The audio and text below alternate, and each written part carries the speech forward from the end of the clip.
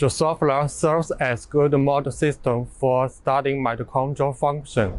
Here we present a protocol for measuring citrate synthase activity in tissue homogenate from adult flies.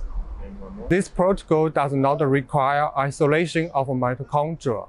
It is fast and simple, and it is suitable for measuring citrate synthase activity in larvae, cultured cells, and mammalian tissues.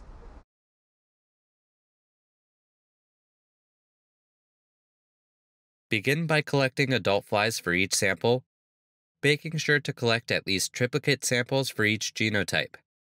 Prepare 500 microliters of ice-cold extraction buffer with 20 millimolar HEPs, 1 millimolar EDTA, and 0.1% Triton X100 in a 1.5 milliliter test tube for each sample.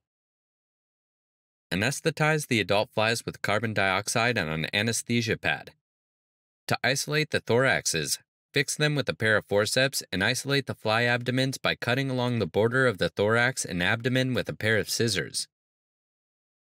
Collect the fly thoraxes for the Citrate Synthase activity assay. Transfer 10 adult fly thoraxes to 100 microliters of ice-cold extraction buffer immediately and homogenize them with a pestle on ice.